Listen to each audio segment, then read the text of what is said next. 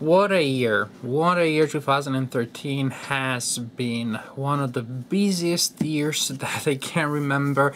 A year of many fun, incredible, interesting, fascinating things happening. The first year that I went to Gen Con, for example, which was quite a remarkable experience. Lot of things to keep me busy at work, with my family, and luckily enough I also found some time to play games. I also want to thank all those that participated to my Kickstarter campaign. 2013 was also the first time that I tried that. Great success. I really want to thank you all for the support, all the love, and the donations too. But the love really matters, and the donations too.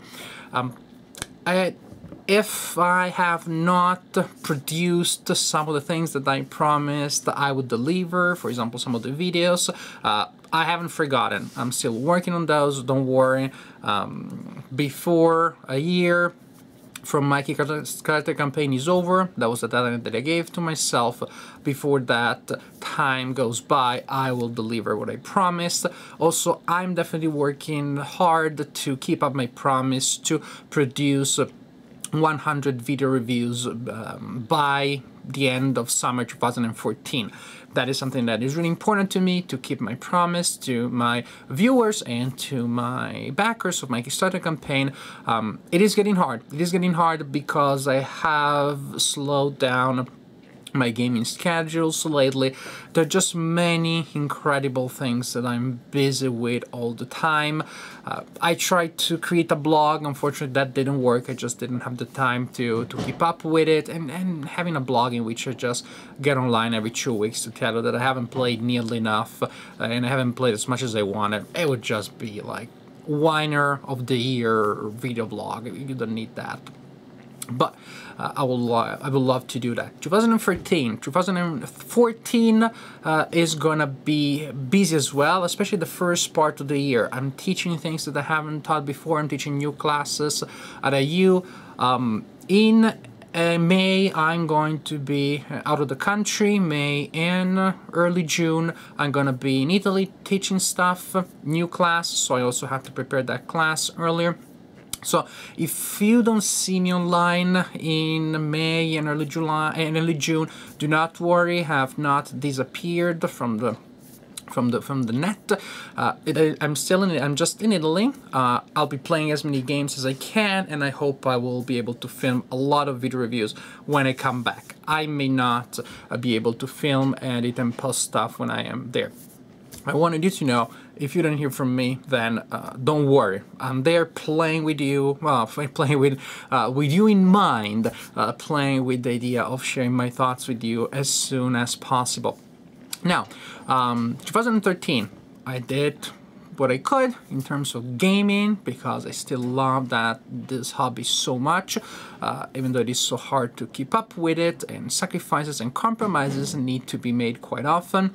Still, I did play some remarkable games, and like every year, when I sit down and I try to figure out the 10 best games to tell you about, I still have a hard time. Even though I played probably less games than I have played in previous years, there were still a lot of really fun, interesting things. Also, each year I need to frame my video of the best 10 games of the year a little bit to show you my parameters, my guidelines. This video is going to be about the best games that I played in 2013. It doesn't necessarily mean the ones that came out in 2013, even though I think that pretty much it covers that. It just so happens that most of these games did come out in 2013. And I said games, not war games. I could have said combat games, because when I sat down and I thought, what are the games that I enjoyed the most? Yeah, there weren't any Euro games. I play some really good Euro games. Trajan is a game that I enjoy very much. Still, somehow, these games just don't make the cut into the 10 best ones.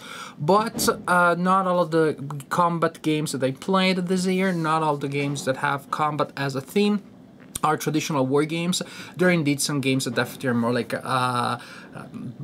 adventure game, board game, role-playing type of games that have combat in it. You will see what I mean, but definitely are games where the players are fighting against each other, but they are not traditional war games. Also, a new thing is that some of the games that I'll be talking about are miniature games. This is a part of the world of gaming that I only started exploring late 2012, and then in 2013 I enjoyed very much.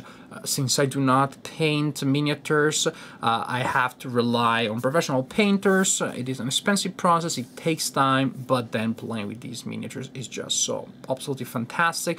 In my top 10 video, however, I will also give you some options, because I will tell you at least about one game which is a miniature game, so you can experience the joy of playing in a miniature setting with a continuous space where you measure and move and you climb stuff. You have the joy of fighting in a three-dimensional space, and you can do that without breaking the bank. I'm gonna tell you about an inexpensive option of doing that. This was a fairly long introduction, well, sort of like a recap. What happened, what's gonna happen. You know what, I think I'm gonna stop here, also because I have a work meeting that starts in 5 minutes, so I need to go there. But it kind of makes sense. I gave you a little bit of a summary recap. Later, after the meeting, as soon as I find the time, I'm going to actually tell you about the games that I enjoyed the most, and just the more. The game that is what's going on?